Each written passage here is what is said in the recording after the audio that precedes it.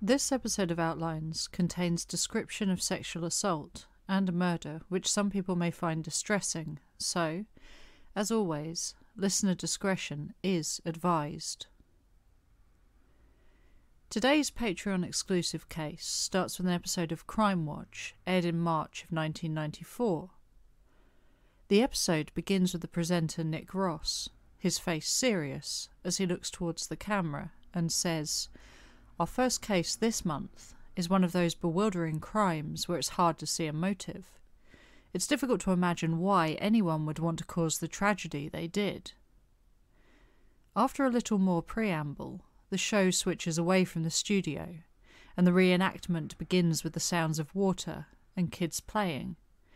We're at a swimming pool, and about to meet 21-year-old Karen Hales from Ipswich in Suffolk, and her 18-month-old daughter, Emily. With this, they set the scene for what happened between 4 p.m. and 20 to 5 on Sunday the 21st of November 1993, while Karen and Emily were home alone at the house that she shared with her partner Peter on Lavenham Road in Ipswich. After the fact, the papers would lead with the headline, "Mum, 21, murdered in front of child," and "A devoted mum slain by maniac." There is a photograph of Karen's house, published in the Ipswich Star on November the 22nd, 1993.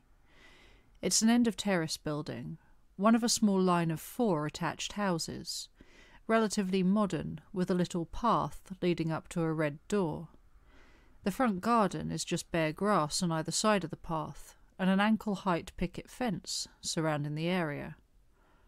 In the photo, you can see that there is snow on the ground, though, according to the Suffolk police website, it wasn't particularly cold that day, and nothing looks out of place or unusual, except for the yellow stripe of police tape which runs from the side of the house and all around the fence perimeter. In the Crime Watch reconstruction, Karen stands in the doorway of the house, holding Emily on her hip as she waves to Peter as he leaves for work. It was a little before 4 p.m. on the Sunday afternoon, and as the episode follows Karen back into the house, the action becomes vague. She goes inside and starts cleaning, chatters with Emily a little, and then there is a noise from downstairs, and the reconstruction cuts away. He's tormented by the vision of what Karen's body looked like. Through being registered blind, I couldn't see the details, but he did, and it torments him. Every night, doesn't sleep very well. He has flashbacks even after 25 years. In the clip, you can hear Karen's mum, Geraldine. It's taken from footage of the 25th anniversary appeal into her daughter's murder, and she's talking about the impact that finding Karen's body had on herself and Graham, Karen's father. It was just before 4:40 p.m, no more than 50 minutes after Karen and Emily had said goodbye to Peter as he left for work, when Geraldine and Graham called at the house. There were no signs of forced entry, and so they were alerted first to the smell of smoke, and then to the fact that the front door was unlocked. An article from Monday the 22nd of November says that Graham entered the house to find the kitchen on fire, a claim backed up a day later by other reports, but the Suffolk police website gives no specifics of rooms, saying only, "They were confronted with smoke and flames within the house, and found that Karen had been stabbed and an attempt made to set her alight." In the same room, thankfully unharmed and not yet affected by smoke, was 18-month-old Emily. Almost 30 years on from the crime, Emily is an adult herself now. She has a family of her own and remembers nothing of what happened that day. All she has are photographs of her mother and the things that others have told her about the kind of person she was, and the kind of mother she was and would have been. In 2013, Emily told the BBC, "There's never a day goes by that I don't think about her." I'm Jess Carter, and this is a Patreon-exclusive episode of the Outlines podcast.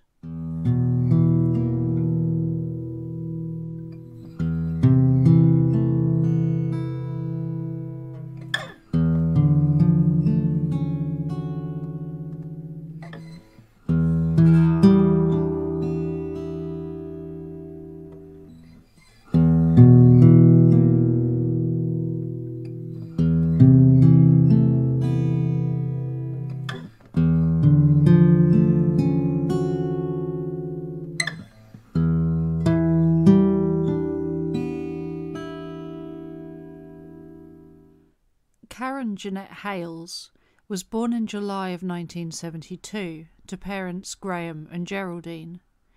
She grew up in Barham, just outside of Ipswich, and attended Claydon High School, about 2 miles away from her home. According to her high school teacher Derek Roberts, she was no trouble at all, and a relatively quiet girl. While at school, she met her partner, Emily's father Peter Ruffles, who recounted on Crime Watch how Karen had approached him quite openly and asked him out. He said, "That's the kind of person she is. She'll come up to you and speak her mind." After leaving school, it wasn't long before Peter and Karen had their daughter Emily and began to settle into adult life. Peter found work as a fitter with Ipswich buses at their Constantine Road depot, and Karen worked part-time in Boots, the chemist being a part of Sainsbury's store on Hadley Road in Ipswich. The store is still there now, less than a mile and no more than a 4 minutes drive away from Lavenham Road, where Peter and Karen lived. After her death, her store manager Matthew Hutchinson told the Ipswich Star, "Karen was an extremely happy and outgoing person. In her short time at the new store, she made many friends and will be sadly missed." All who knew her seemed to describe Karen in a similar fashion.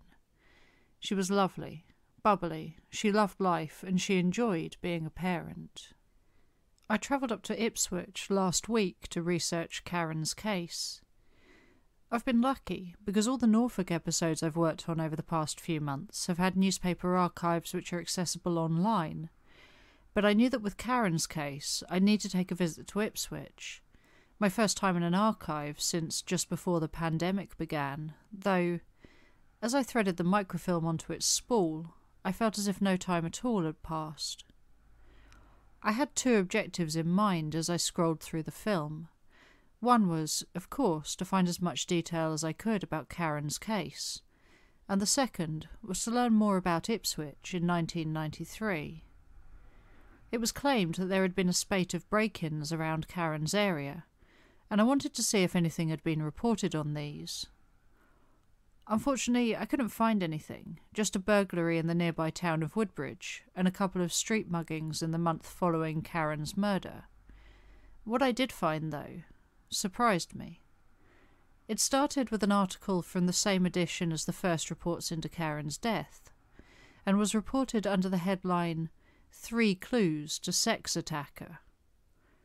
As always, before I tell you about it, I want to be clear that I'm not saying that what happened to Karen was related, but I want you to understand more about the area, and Ipswich at the time. The assault took place at 11:15 in the evening on Friday, November the 19th. It happened near the Nerdin and Peacock unit, apparently a cash and carry, on the Hadley Road industrial estate, less than a mile away from Lavenham Road, and 0.3 of a mile from the Sainsbury's where Karen worked. Before I go into details, I just want to say, skip ahead a couple of minutes if this is going to be in any way triggering for you.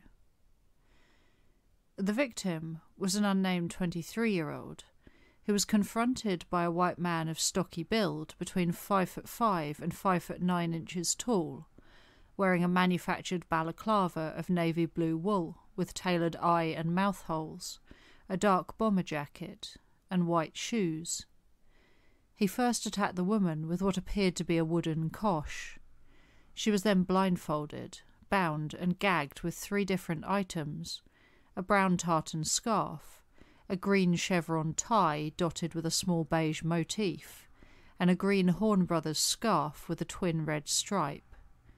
The scarf bore the name Richardson and apparently had a £1 price tag affixed to it, which led police to believe that it had probably been purchased at a car boot sale. After she was bound and gagged, the woman was subjected to a sustained sexual assault. After the man left the scene, the woman, who was still tied up, managed to dial 999 with her foot. Speaking about the attack in the papers, Detective Inspector Trevor Mason said, "This was a sickening attack on a young woman who was working alone, and we need to find the person responsible." Because this assault and Karen's murder happened so close together, the newspapers, in particular the Ipswich Star, ran a series of articles on how women could reduce the risk of violence towards themselves. Police revealed that in Ipswich, over the first 10 months of 1993, there had been 20 reported rapes, of which 3 were deleted and 4 remained unsolved. As we know, though, the number of rapes which go unreported in any given year number somewhere between 60 and 80%, meaning that in Ipswich in 1993, the real number of rapes and assaults was probably significantly higher than the 20 police were aware of. Under the subheading "Keep Safe on the Street," Suffolk Police Crime Prevention Officer Sergeant Liz Petman advised women that after dark it was important to stick to well-lit areas. She said, "It's a good idea to carry an alarm and use it. And if a woman thought she was being followed, to make her way to a house with lights on, or to somewhere like a chip shop." The Star printed a bullet-pointed action plan to avoid trouble, telling its female readers, "Prepare yourself, plan journeys, avoid danger spots and tell someone where you are going. Look confident, walk tall, keep fit, be ready with your car or door keys.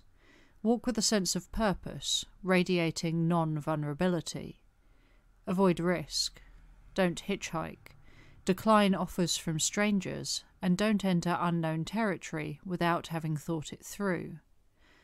Seemingly in direct response to what happened to Karen Hales, the advice for women while in their own homes was, keep both your front and back door locked, and make sure you have good home security, a spy hole on the front door, or a chain. I don't know about other women, but I know that much of the advice printed in the papers is ingrained in me. I never walk anywhere late at night without my keys wedged between my knuckles, and at university, when I walked home from the pub alone in the dark, I would march down the centre of the pavement, remembering, look confident, don't look vulnerable. I remember a friend and I setting up a call service on her phone, so if ever she was in trouble on her way home, she could call the number and pretend to have a conversation with me, pre-recorded, to make it sound like she wasn't alone. It's a sad truth that women everywhere still have to do this, and that it is just part of how we plan our lives, always aware that we could find ourselves in the wrong place at the wrong time. And it's why this guidance does so little to actually keep women safe. We know it, we follow it, but as we see in the news now, as was the case in the past, it still doesn't make us safe. Since 1993, Ipswich has gone through its fair share of violent crime, drug problems and murders, some well publicised and others less so. A couple of episodes ago I talked about Mandy Duncan, who vanished in the same year that Karen was murdered from the red light district not too far from Karen's house. And in researching this episode, I found that in 2010 and 2011, a man named Phil Collins, formerly Phil Holland or Philip Treble, had been convicted for a series of stranger rapes, amongst other assaults on women in Ipswich and around Essex in the 1980s and early 1990s. It's suspected that he may have committed many more crimes than those he has been charged with. I can't find any information to suggest that the 1993 attack was ever solved, but it seems as if it was just one of many violent crimes committed against women in Ipswich in the early 90s, and the articles published after the murder of Karen Hales certainly suggest that it was a town where women weren't always safe.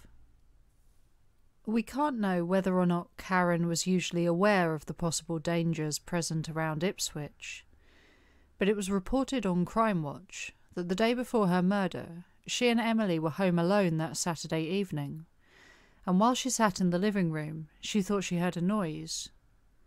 She went to the front door, where she discovered someone trying the handle. She was too afraid to call out, but told Peter of the incident when he returned later that evening, and he reassured her that it was probably nothing. At the time, the couple thought that this could be to do with the break-ins that had happened in the area, but Karen's alarm at the incident makes what happened the next day even more confusing. Speaking on the 25th anniversary of her murder, Detective Superintendent Andy Smith told the gathered reporters, "If I was to have a preferred hypothesis, it would be someone who knows Karen, knew of Karen, because this was a targeted attack." This is one of those strange unsolved cases you sometimes come across. The kind where, on the surface, it might seem obvious why an attack has occurred. If you hear of a crime like this happening in someone's own home, you think immediately of a burglary gone wrong, a hypothesis that could be backed up by the fact that there is no mention in any report of this being a sexually motivated crime. Karen seemed well liked and not obviously involved in anything liable to make her a target. Speaking on Crime Watch, John Saunders, the man leading the investigation, said, "We don't really know what the motive was. As you can see, Karen was a loving, caring person. What we do know is that items were stolen from the house, so we cannot rule out the possibility that it was a burglary. It has been reported that despite the fact that there was no sign of forced entry at the house, Karen's purse was missing, as were what is vaguely termed as a few more items. Specifically, 2 of those were knives, described as laser 7 kitchen knives. The knives were discovered missing when Karen's partner Peter returned to the house a few days after the murder with a couple of police officers. He noticed that they were no longer present in a wooden rack in the kitchen, with Chief Superintendent John Saunders telling the press that he believed they were present in the house before the murder, so obviously we cannot discount the possibility that one of them was used as the murder weapon. The weapon used to attack Karen has never been found, although there were reports from a week or so after the murder that a woman had called the police incident room hoping to talk to an officer about an object she had found, reported to be the knife, or knives. The incident room was unmanned at the time, and as it was out of their 8 to 8 office hours and not wishing to speak to an answering machine, the woman, who was in conversation with a man on her end of the line, did not leave any details. What she did say, though, was obviously enough to alert police to the possibility of her having made a genuine find. After my visit to the Suffolk archives, I drove across town to visit Karen's house on Lavenham Road. As always, before heading there, I'd spent a little time on Google Street View getting the location accurate. Karen's house is a funny one because it sits just off of a cul-de-sac which forms part of Lavenham Road, with the houses in 2 split terraced lines, accessible by a footpath which runs along the top of a wide green. As always, I'll pop the photos up on Instagram. None are particularly groundbreaking, though, I'm afraid. When I visit a place I don't know and I'm solo, I'm always a little more wary than if I had someone else there, even in the middle of the day. We know that whoever killed and set fire to Karen exited through the front door of the house, because there were no footprints in the snow out back. Around 4:30 p.m. that afternoon, there were a series of sightings of a man in a parka with grey fur trim on his hood. He was spotted first by 2 locals who were taking a shortcut when they saw a man walking quickly and hunched over away from Lavenham Road. From there, he was seen again on London Road, which runs parallel to the top part of Lavenham Road, when a couple spotted him appearing agitated on the central reservation. The woman in the car told Crime Watch that she thought he seemed suicidal as he darted out right in front of their vehicle. She managed to give a description of the man: slim build, dark, short hair, around 20 to 25 years old. Not long after this, another sighting occurred in Chantry Park, not far from where he'd been spotted on London Road. This final sighting was made by a woman walking her dog who had just left the car park when she spotted a person running bent over in the distance. She paid attention to him because he seemed to be acting strangely, and again noted that he was wearing a parka coat with a hood and was aged between 20 to 30. While it has never been established for definite that this man was involved in Karen's murder, He's also never come forward or been traced, and he had to have been acting relatively out of the ordinary in order to attract the attention of 3 different sets of people in such a short space of time. Just 10 minutes after he was seen in the park, Karen's parents would find their daughter's body. Graham immediately worked to extinguish the fire, and the couple called 999, where it didn't take long for the firefighters to arrive. Despite this, by that point, Geraldine says that Graham had already put out the fire, and they were disappointed to note that the firemen who worked to secure the area weren't operating in an organised fashion, and to the Hales, it seemed as if they could be destroying key evidence. We know that police took samples at the scene, including from vomit found on Karen's body, which was tested in the early 2000s, although unfortunately the only DNA discovered was that of Karen herself, although police can't be certain if it came from her or from cross-contamination with her blood.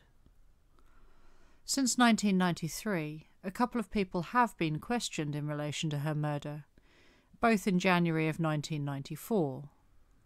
The first was a man in his 20s who was arrested but released 3 days later without charge. The second man, aged 30, was arrested 4 days after the release of the first, but he was let go the following day.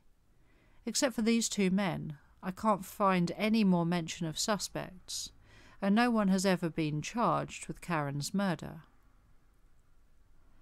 There are certain things which strike me as strange about what happened to Karen. The first is that attempt to turn her door handle the previous evening.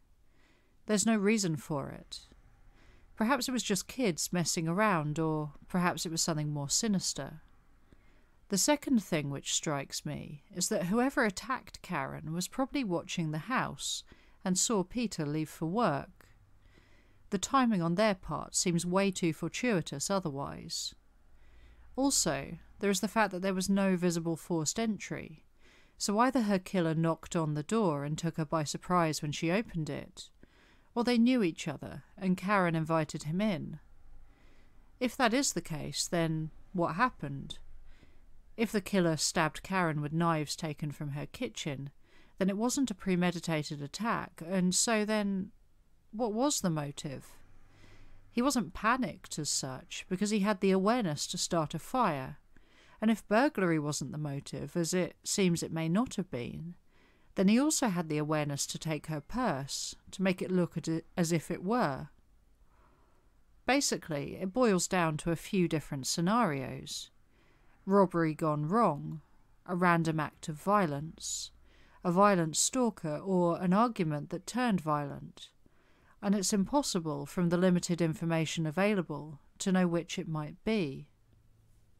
The saddest thing about all of this, of course, is that her daughter witnessed the whole thing, and despite speculation in the newspapers as to whether or not a child psychiatrist would be employed to help coax the memory from the 18-month-old, she remains mercifully unable to remember what happened that day.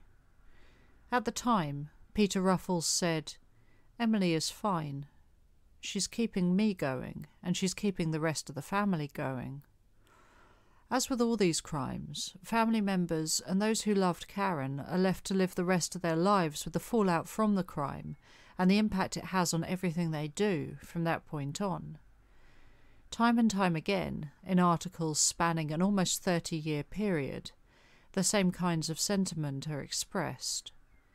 Not a day goes by when they do not think of Karen and of what happened. I want to end with a very brief quote. In 2018, simply, the family said, it would mean everything to them to know who killed Karen and why.